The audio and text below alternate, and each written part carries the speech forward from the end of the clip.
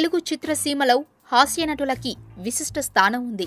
తొలితరం కమెడియన్లు రేలంగి, రాజబాబు, రమణారావు, అల్లు రామలింగయ్య వంటి వారు తమ హాస్యంతో తెరపై నవ్వులు పూయించారు. ఆ తర్వాత బ్రహ్మానందం తెలుగు చిత్రాల కామెడీకి చిరునామాగా మారిపోయాడు. ఎంఎస్, ఏవిఎస్, ధర్మవరపు సుబ్రహ్మణ్యం వంటి వారు ఉన్నా నవ్వుల రారాజుగా బ్రహ్మానందం నిలిచాడు. సునీల్, ఆలీ వంటి వారు తమ హాస్యంతో ఆకట్టుకున్నారు. సునీల్ హీరోగా మారడంతో కొత్త కమెడియన్స్ పుట్టుకొచ్చారు. ఇప్పుడు సప్తగిరి, పృథ్వీ, వెన్నెల కిషోర్ వంటి వారు నవ్వించే పనిలో పడ్డారు. వీళ్లకి తోడు కొందరు జబర్దస్త్ కమెడియన్స్ వస్తున్నా వాళ్లు బుల్లితెరపై మెప్పించిన విధంగా వెండితెరపై వెలగలేకపోతున్నారు. సప్తగిరి, పృథ్వీ, వెన్నెల కిషోర్ వీరి ముగ్గురులోనూ పృథ్వీ, సప్తగిరి కామెడీ రొటీన్ గా ఉంటుందనే వార్తలు వినిపిస్తున్నాయి.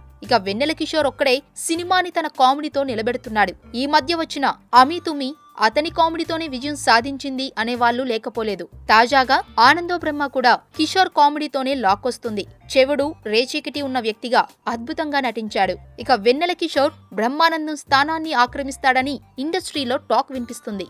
ఈ వీడియో మీకు నచ్చితే లైక్, షేర్ అండ్ కామెంట్ చేయండి. ఇలాంటి లేటెస్ట్ న్యూస్ కోసం మా ఛానల్ని సబ్స్క్రైబ్ చేసుకోండి.